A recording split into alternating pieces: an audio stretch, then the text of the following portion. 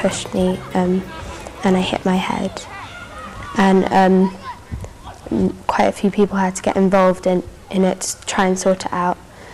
And it carried on for quite a long time, and it sort of frightened me a bit. If people keep telling you you're really bad, you start believing it. So I started believing that I was just useless and I couldn't do anything, and I was just always really miserable, and I really didn't want to do anything. When I went to school, my mum would always put my glasses on, and as soon as I got in the class I would take it off because I didn't want to look different to everyone else.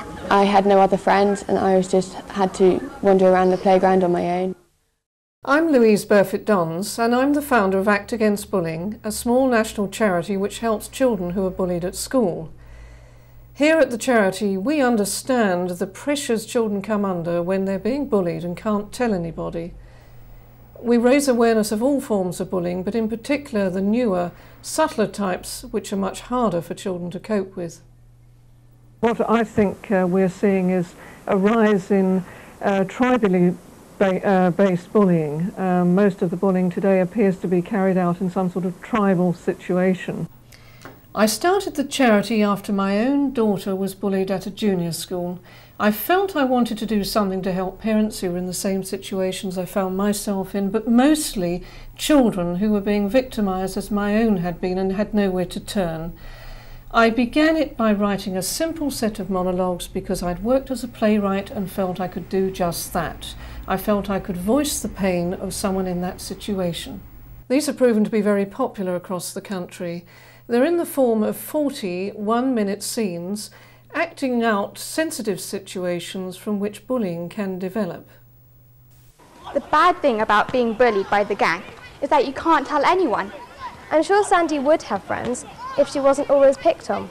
I wish the teacher would pick the teams. Then I wouldn't always be left to the end, because everyone stares at you like you've got something wrong with you.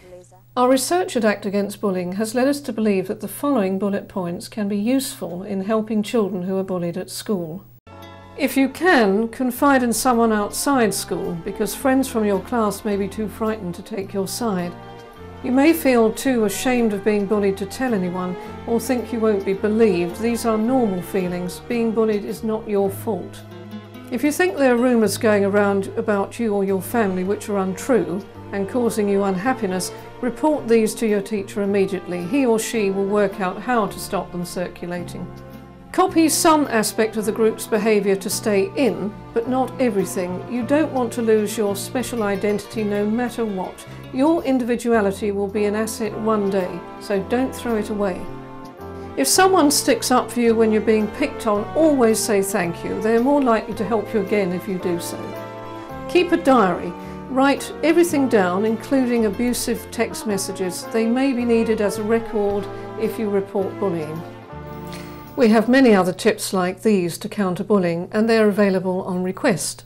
We also highlight bullying by occasionally giving talks in schools. Act Against Bullying also raises awareness of the seriousness of systematic bullying through our campaigns, and these have been very effective. For example, the success of our ongoing Call to Be Kind campaign led us to be invited to represent the United Kingdom in the World Kindness Movement. Our fundraising activities are now supported by celebrities from the world of sport and entertainment. And in July last year, we held the first polo match for anti-bullying at the famous Guards Polo Club in Windsor Great Park.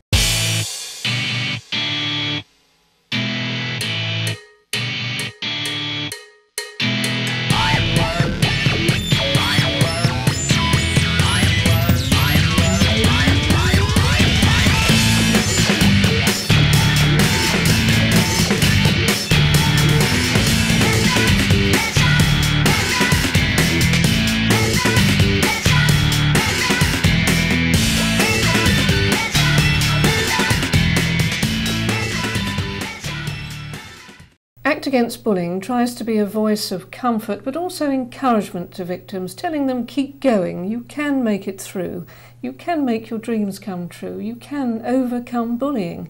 Many successful people have also been bullied when they were younger.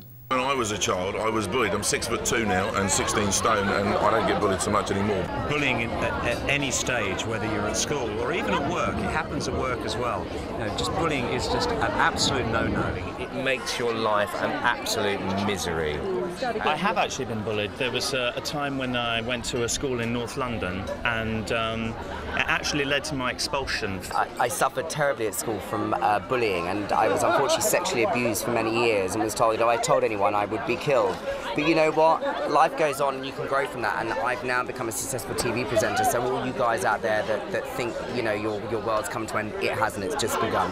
I began Act Against Bullying with the wish to help young people, sometimes very lonely young people, to help remotivate them, to provide them with some practical information, confidentially, like when to report the situation or when not to report the situation, how to cope if they felt they couldn't tell anyone, even things to try, even if they were very shy or very timid. I wanted to help children like these who were being bullied at school. Thanks to the generosity of sponsors and the commitment of our supporters, I believe Act Against Bullying today is doing just that and is making a difference. Obviously, we'd like to see a complete end to bullying because it literally ruins lives, and we're working towards that.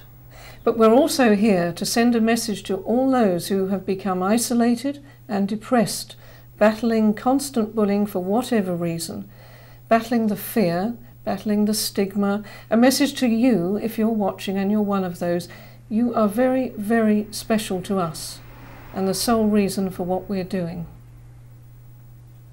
Bullying is a nasty offence. It causes alarm, it causes distress, it causes fear. And sometimes the people who are doing the bullying don't appreciate the devastating effect it can have. But take it from me, it's a horrible offence and can lead to very nasty consequences. So if someone's thinking about bullying, cut it out. If someone is bullied, tell someone and there is help.